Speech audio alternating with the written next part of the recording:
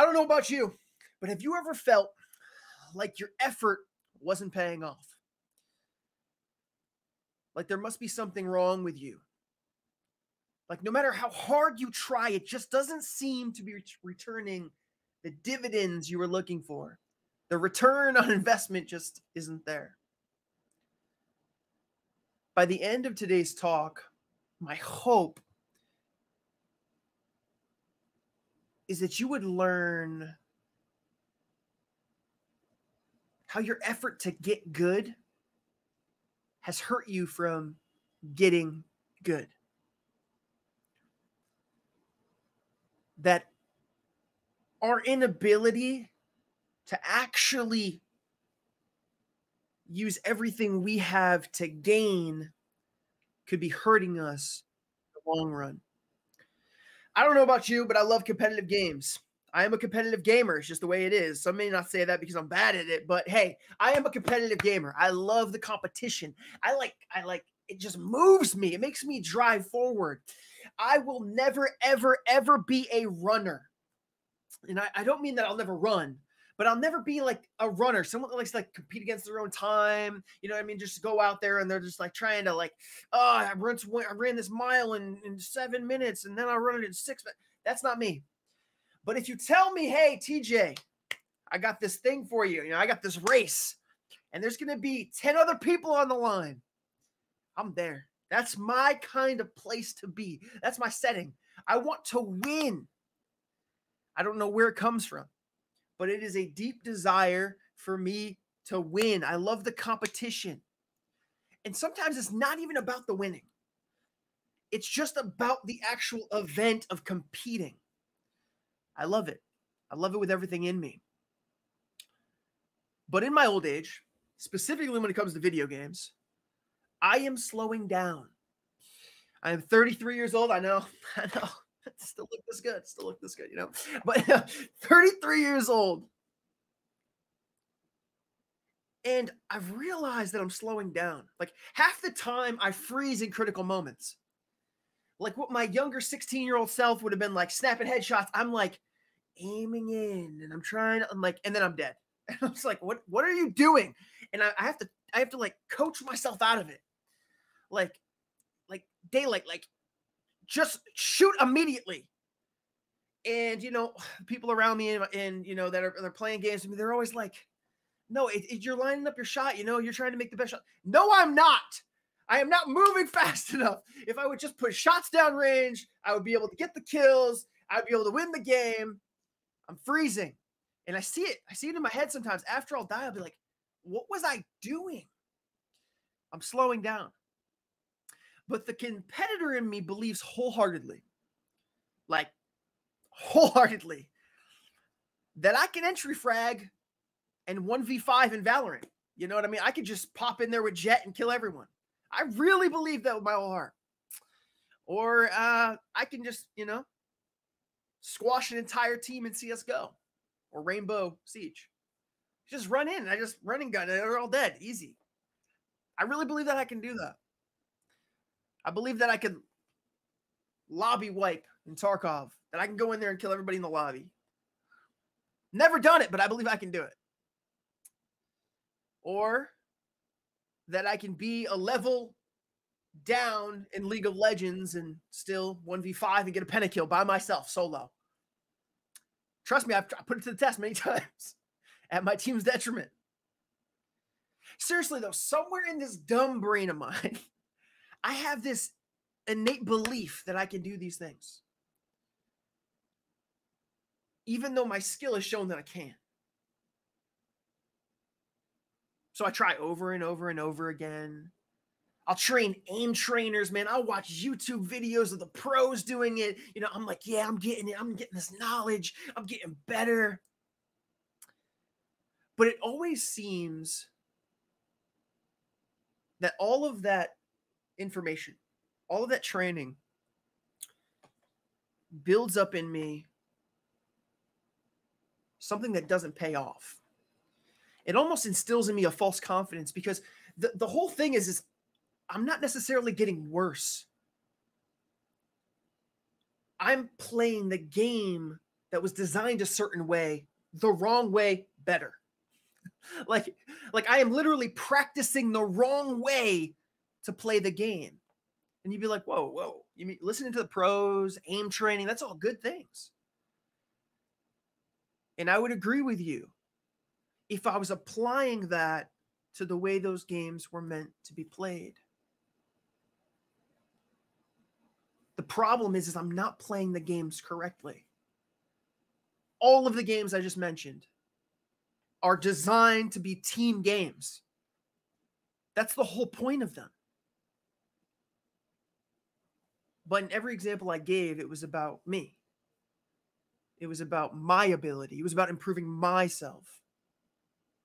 And I do believe that you need to be a strong team member, right? That you should train yourself to be a good part of the team. But I wasn't training for that. I was training so that I could get better, so that I could do it myself. And that's not how the game works. Instead of relying on teamwork and coordination like the games are meant to be, I focused on my ability to solo 1v5. But just like in the game of life, I wasn't designed to live it by building myself up. I wasn't designed to live this life in such a way that I solo better. As much as you might think, and as much as culture might have has poured into you, you're not meant to be the master of your vessel.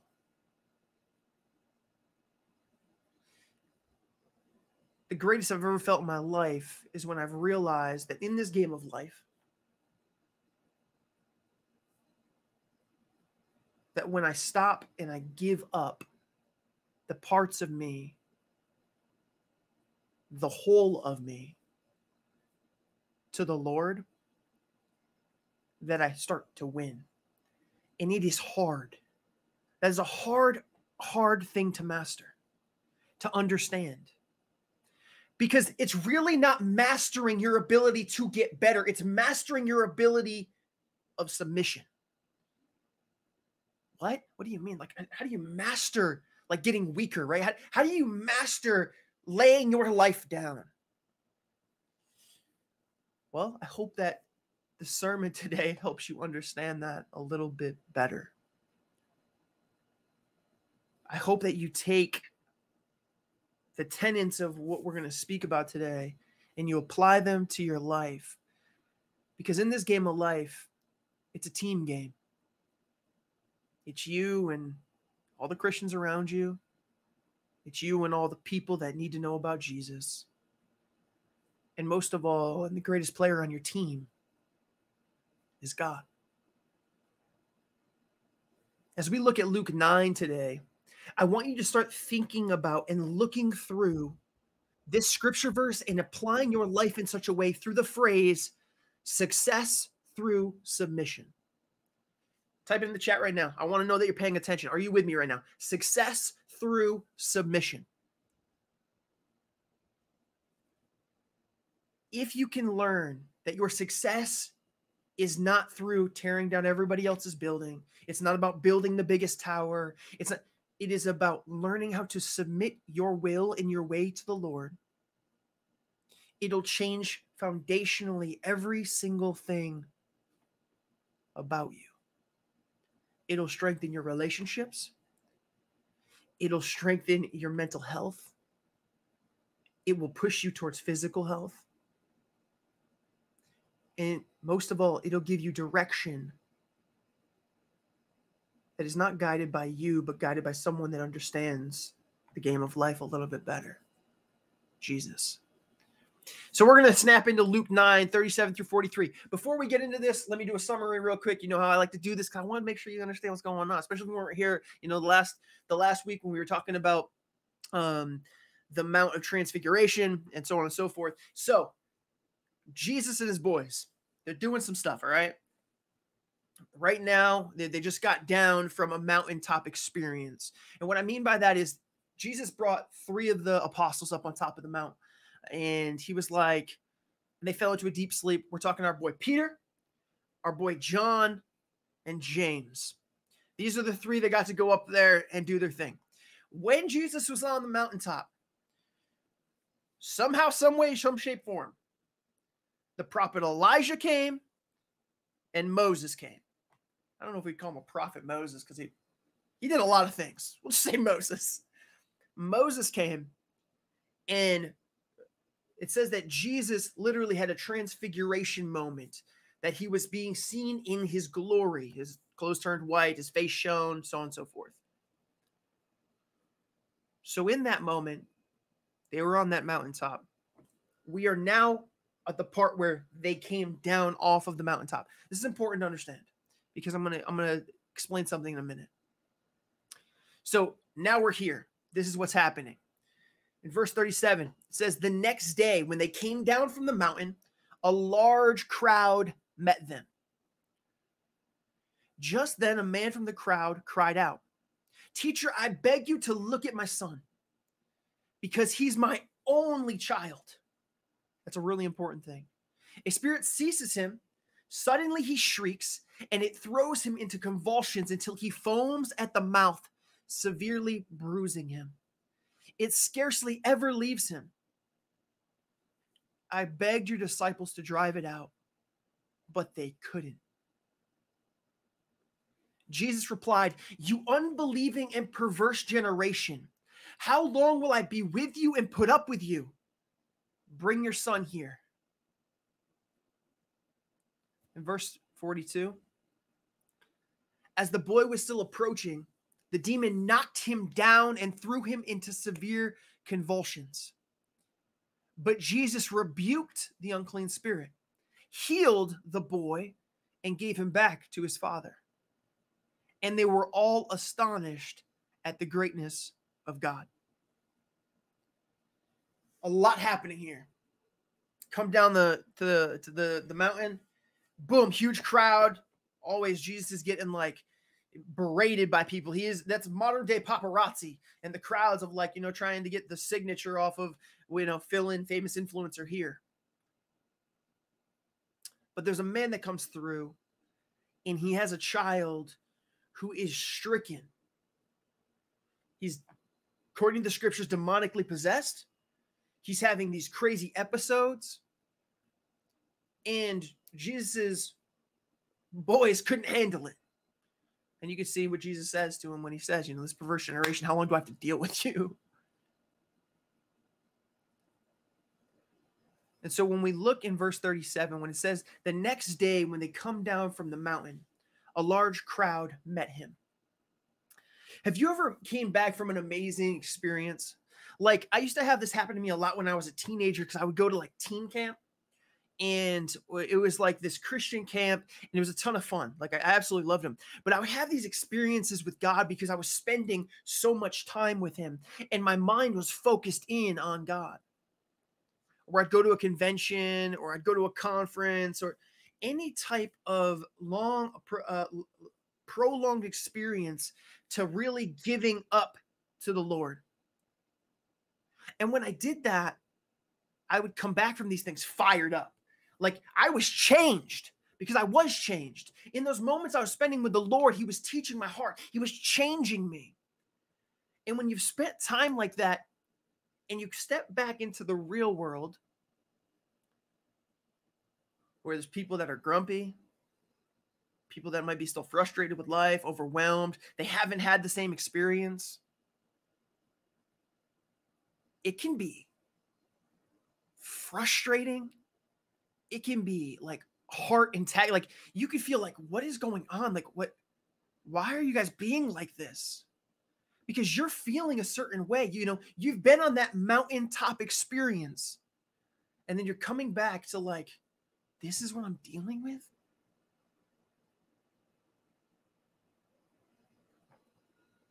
And that's because the crash from the mountaintop to the valley is a long way down.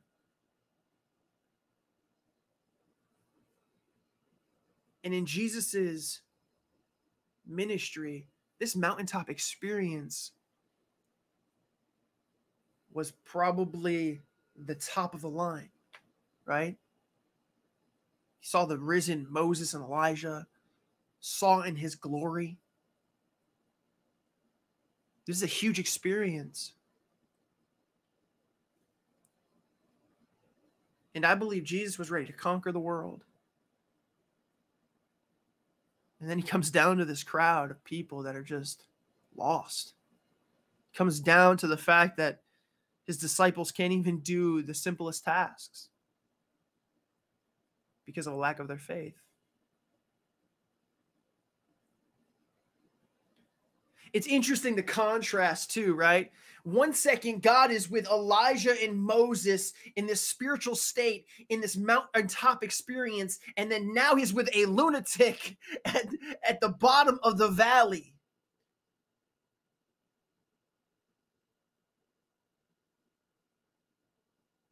And I believe this is such an interesting thing because the contrast shows really the roller coasters of life.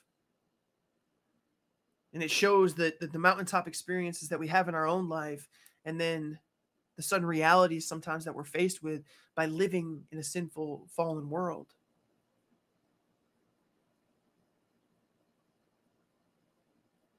In verse 38, it says, "Just then a man from the crowd cried out, 'Teacher, I beg you to look at my son because he's my only child.'" That's important because if he's his only child, it is the only way for his line, his succession to happen. And that was very, very, very important to so many people in the ancient world, that my name will be carried on, that I will have some sort of lineage to come. The Jews actually understood one of the greatest things that they could do in life was to create healthy lineage. That creating a space for their children to be successful and healthy and grounded in God was so important. And that was actually the top thing on your list. And so this man is getting plagued with the fact that his child is demonically possessed, and no one seems to have the answer. In verse 39, a spirit seizes him. Suddenly he shrieks, and it throws him into convulsion till he foams at the mouth, severely bruising him. It scarcely ever leaves him. If any of you know someone that has epileptic seizures, you've seen this before. Many scholars have looked at this and they believe that he was having seizures. But these weren't just medical seizures. This was being brought on by this demonic force that was living in him. And the reason we know that it wasn't just simply a medical issue is the fact that it says Jesus cleansed him of the unclean spirit and then healed him. So there's two things that had to happen there. The spirit could leave, but that doesn't mean he was healed. He had to be healed as well. I find that interesting because oftentimes I don't think we realize the severity that the demonic can influence you. And we've talked a little bit about this a couple months ago. But the beautiful thing is that Jesus,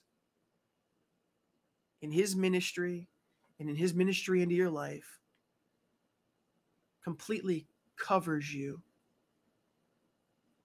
He has you. He's healed you. He protects you. He's for you. And this child got to experience that freedom.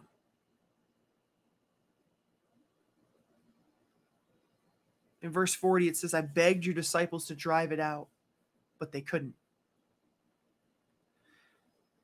The disciples had some previous success of casting out demons. It literally says in Luke 9:1, they were going around and they were, releasing people from this oppression and this possession. So, what was it in this exact case? What was their issue? Some scholars believe that it may be that this demon was a little stronger, that was a little more stubborn. And there's a case for that idea through Ephesians 6:12, where there's a hierarchy. Just like there's a hierarchy of angels, there's a hierarchy of demons, I guess.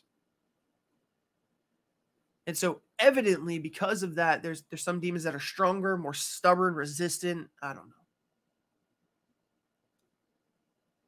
But really, where we get a true understanding of why they couldn't release this boy from this episode, from this problem, from this possession, was because it shows us in Matthew 17:21, and this is the exact same story in Luke that's translated over also to Matthew. It says in Matthew 17:21, Jesus said that their failure was due to a lack of prayer and fasting. It isn't that prayer and fasting makes us worthier to cast out demons. That's not how that works. What it does mean, though, is that the idea is that prayer and fasting draw us closer to the heart of God and put us more in line with his power. We become less so that he can become more. If you want to be used in the power of God, you have to be trained in his presence. This whole idea makes me constantly think of, and I don't know why this always comes to my head, but the hyperbolic time chamber in Dragon Ball Z.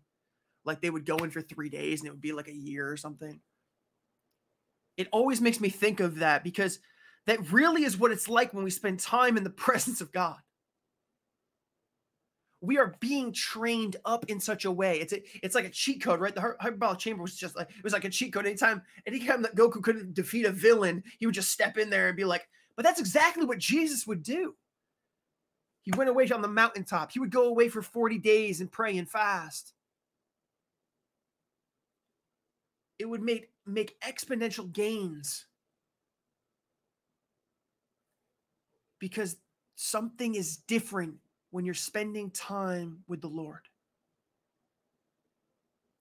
See, the difference in the hyperbolic time chamber is like, you're not taking this time to, lift weights and train. You're not trying to improve yourself. Really, what you're learning is the more that you come to know Jesus, the less you become and the more he becomes. He becomes more present in you.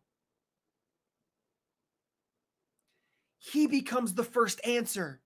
Your fleshly answer, right? That answer that you want to give because you're mad, you're angry, that answer that comes from the negative, from the sin inside of you, instead starts to come from the words of God. And so when you're made fun of or you're annoyed, or what spurs from you and spews out of you when you've spent time in the hyperbolic chamber that is the presence of God, what comes out of you is the fruit of the Spirit. What comes out of you is goodness. But it's not because you're being built up in the way that you would think. You're not gaining more muscles. You're not gaining more armor or sort. What you're instead doing is you're losing more things. You're emptying yourself out.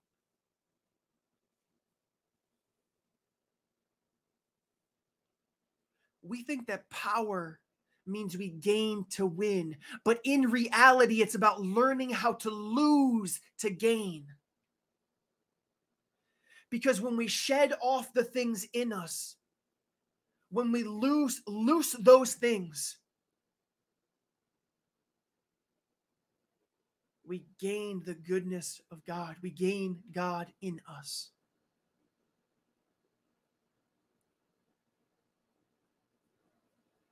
Culture would tell you that if you want to get stronger, if you want to get better, if you want to do ministry more, if you want to be a better talker to people, like it would tell you to do all of these things.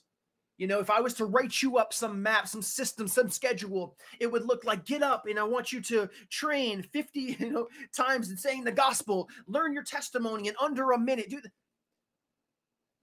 It's so much simpler than that. And I'm not saying those things are bad. What I'm telling you is that there is a also better answer. And I'm telling you, maybe when you spend time with God, he'll direct you to give you the most efficient way to build the spiritual muscle in you.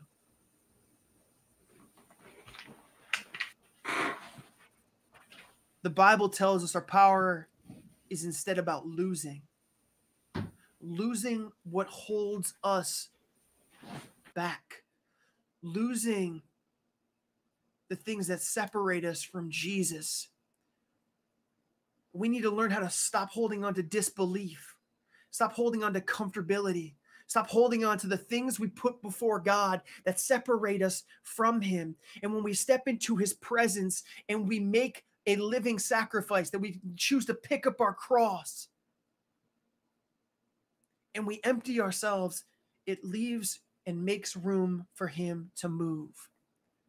Prayer and fasting, right? Prayer means we sacrifice our time, our pride, our control. It literally teaches us how to bridle ourselves. And the ones that's in the spiritual, in control of the spiritual reins, becomes God. Because I know this, when I am in control and I am in control of the reins, what tends to happen is the worst of the worst scenario, right? I end up trying to 1v5 in a team game that's not meant to have that done. Is it possible? For sure. Is it best? No. Does it often lead to failure, heartache, broke? Absolutely. The simple act of prayer, just entering into prayer, talking with God, in and of itself is an act of submission, without you ever saying a word. Because when you choose to stand before God and you bear witness to his existence, you're already submitting your doubt. You're already taking a step towards saying, obviously there's something bigger than me here, which is a step towards submission.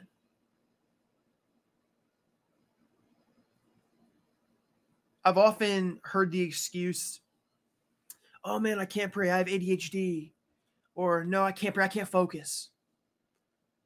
I have ADHD, full blown. And what I learned through the exercise of simply giving and setting time away to be with God is that he still begins to work even when I'm unfocused. He still does things in my life even when I didn't maximize my prayer time. Even when I made mistakes and got distracted. The simple exercise of setting some time. Just say, Lord, I'm going to be with you. 20 minutes I could have been in my head, just who knows what's going on. But the 2 minutes, the 3 minutes, the 5 minutes, the 10 minutes that he got my attention, I was being renewed and refreshed. There is no substitute, and there's nothing so wrong with you that you cannot pray.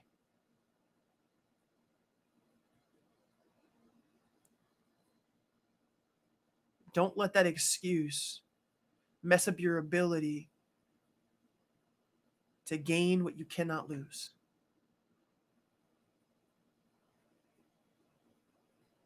And to lose what you cannot gain.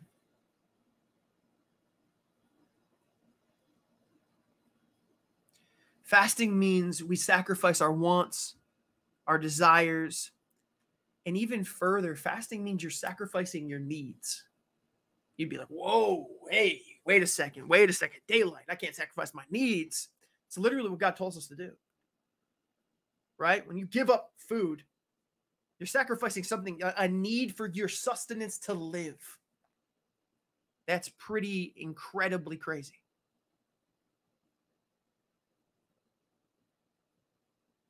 But it's a beautiful sacrifice because it teaches and it trains our soul and our body that we aren't the masters of this vessel, but God is. Water will sustain you in this life. Food will sustain you in this life. But God says that I am the wellspring of eternity. I give you eternal life. Disclaimer. That does not mean stop drinking, eating food, and be like, I'm sacrificing for God. What it does mean is start to imply and apply fasting into your life, sacrificing your desires and your wants and your needs for the Lord.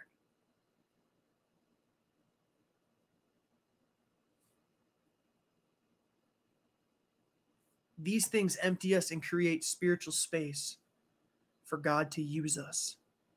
You literally clean out the proverbial closet in your soul so that the Lord can store the things in you that you need to have available. I don't know about you, but there's some closets that can get messy. There's some scarves that can get thrown under your desk.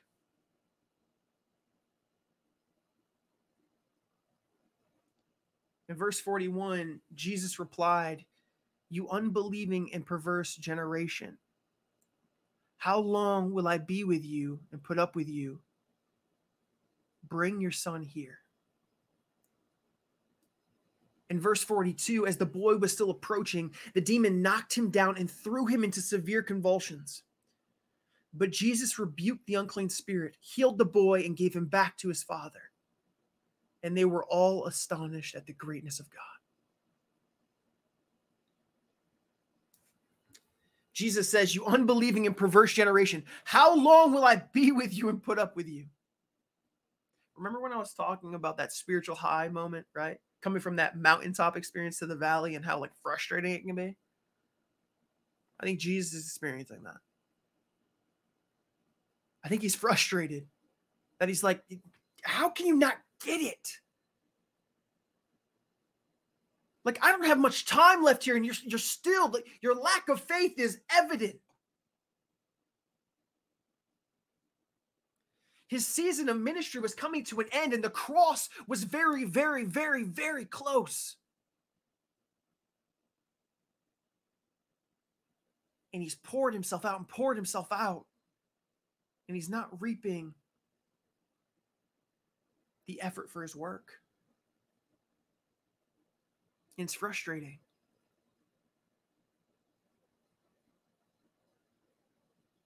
Jesus still uses this moment, though, to teach. In that Matthew verse 17, in chapter 17, it talks about that idea of like, really came from a question. The disciples were like, why didn't it work for us? And Jesus was able to explain to them it was the prayer and fasting. And so it was a teaching moment for them to understand that this power isn't just willy-nilly, that it's not just like flipping, but that it takes being in his presence. As he was still coming, the demon threw him down and convulsed the boy, even when the father brought the boy to Jesus. At first, he did not seem to get better, but the problems showed themselves as bad as ever. This was the last desperate attempt of the possessing demon to hold on to that boy and cast that father, those disciples, all into despair.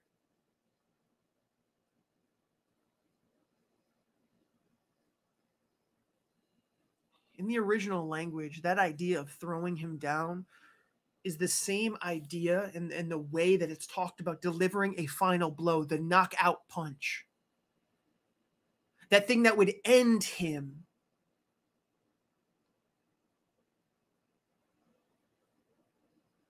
And Spurgeon sums this up really great. Spurgeon talks about this idea that usually when people are on the cusp of freedom,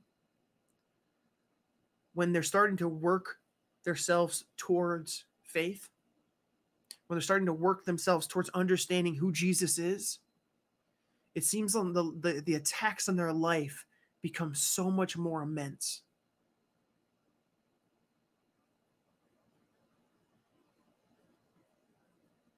And he says it like this: I have seen men just when they were beginning to hear and beginning to think, taken on a sudden with such violence of sin and so fearfully carried away by it, that if I had not seen the same thing before, I should have despaired of them. If you're today questioning this idea of, hey man, I've heard you talk maybe for a few weeks, maybe for a few months, like you've been around, but you've never really taken your faith seriously. And you're going through some stuff. Don't let it beat you up. Don't let it put you off the path on which you're heading towards. But instead, take it as a sign that those things that you're battling towards, that Jesus you're trying to understand and believe in, is real. And he loves you and he has a plan for your life. And there are forces that do want to keep you away from him.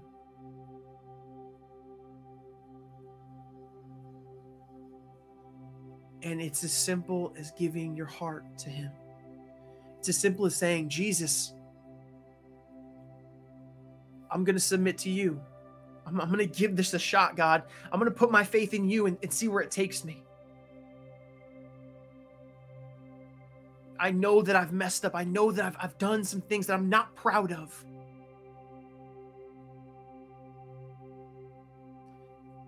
Because what will start getting spoken into you is that God didn't pick me. He wouldn't choose me. Trust me, you don't know. You haven't seen who I am. You'll start to play the doubt of, I'm too big of a sinner. Trust me, man. Like, the desires in this heart are evil. The lie of, like, it's too late for me. I've messed up too many times. That lie of there's no use anymore. And you start to hear that voice that's telling you to give up. That you'll never get it correct.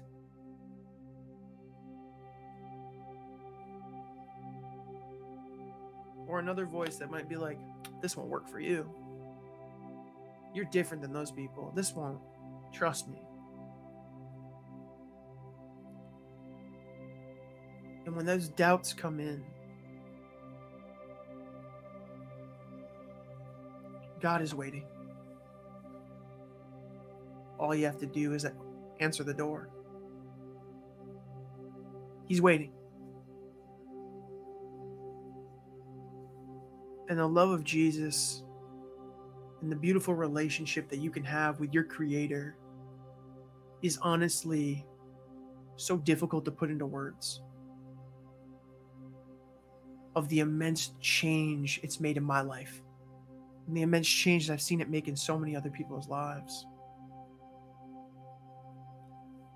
Because the Bible is a love story between you and God.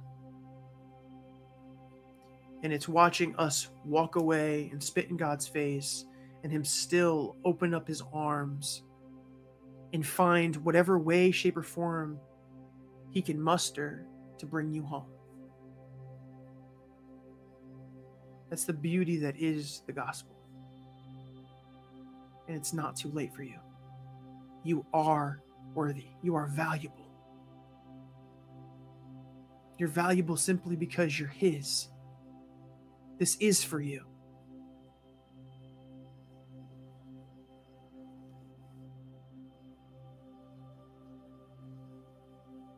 Jesus rebuked the unclean spirit. He healed the child. Not intimidated by the last display of that knockout punch. Jesus delivered the demon-possessed boy instantly. What was too hard for the disciples was not too hard for Jesus. What's too hard for you to deal with in your life is not too hard for Jesus. Submission to success. Find your success through submission.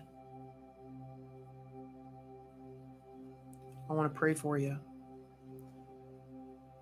And then I'll turn it over to Solux. But take some time and think about how much time you're giving over to the Lord. Take some time and think about, Are you just trying to fight through this life? Or are you learning how to live success through your submission to Him? Let's pray. Jesus, you are beautiful. You are worthy. And God, our hearts often run astray. We have desires in us, God, that are not of you. And Lord, as long as we are living life for ourselves, as long as we are living life trying to build up to be the person that we wish we were, God, we will never obtain it until we learn how to submit to you. I pray for each and every heart in this place, God, whether it be on Twitch right now, God, or on YouTube, or one of our other social media platforms, God, I just pray you touch the listener.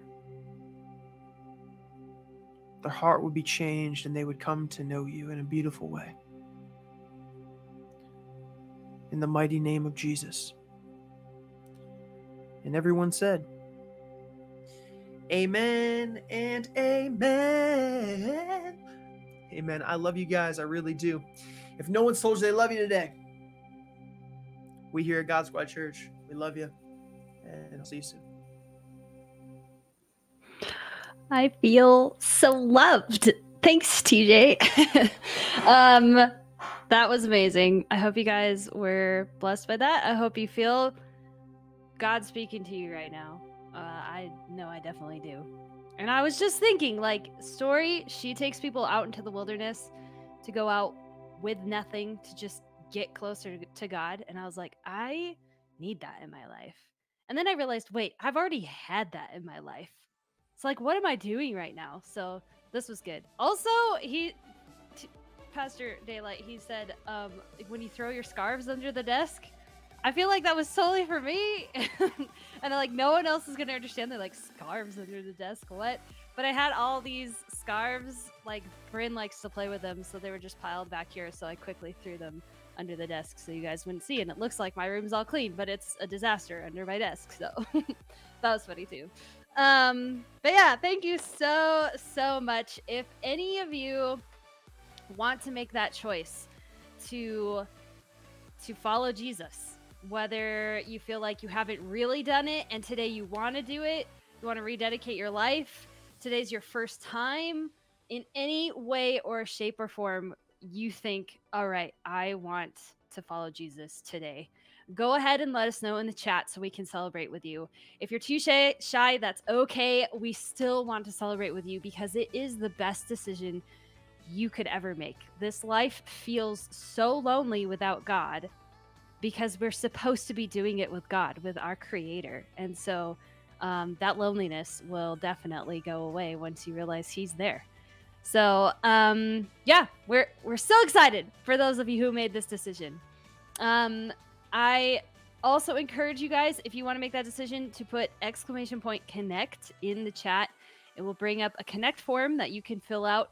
That way we can know that you made this decision. If you don't want to make it a huge public thing, you just want to let us know, and we will reach out to you, see if you have any questions, how we can help you with this journey, and just share our excitement and do life together, you know? So be sure to take advantage of that form. And I also want you to know we do a couple things around here to help you in your growth with God. I mean, there's a bunch of things. Just getting into our Discord and being around our community is one. But we also have XP groups. They're small groups where you get to know groups of smaller people that you can communicate with. We have serve teams, another great way to get to know people. I know my media team, we don't just do media tasks together. We ask each other questions about life and we share in life together. We have water baptisms. If you just made that decision, you can get water baptized online. It's amazing. So you can put ! baptism to sign up for those. We have something called XP Path, where you can learn what are my next steps, what is my purpose, how do I maybe partner with the church to make sure that we can reach more people? Like, I have been touched by Jesus. I want to make sure other people are touched by Jesus. We have so many different things. Check out all the links in the chat if you want more information or to sign up for any of those. And then next, we are going to enter a time of giving. This is a time where we believe it's just another form of worship. We give all of ourselves to God, and one of those things is our finances, because we have been given everything by God. So he gave us all of our finances, anything we happen to have, and now we want to give some of it back. We're not asking for all of it, of course, but maybe just a little bit of it to further what God might have in store for his kingdom through the work of GSC. So if you would love to help us out, be a part of this, we have a couple of ways that you can give. You can either go to godsquadchurch.com/giving. That is specifically our website. It's where you can do that. You can, right here on Twitch, click the link below. And then if you reside in the US, you can text the number 84321, any amount, and it will start giving you directions on how to give. So again, pull out your phones. If you're in the US, text 84321. And then we are so grateful for you guys for anything that you give. We take it very seriously here. We want to further this church. We want to further anything that God might have in store for this church and the people it reaches. And it's all for God's glory. And may his will be done. So thank you, and thank you for partnering with us in this way.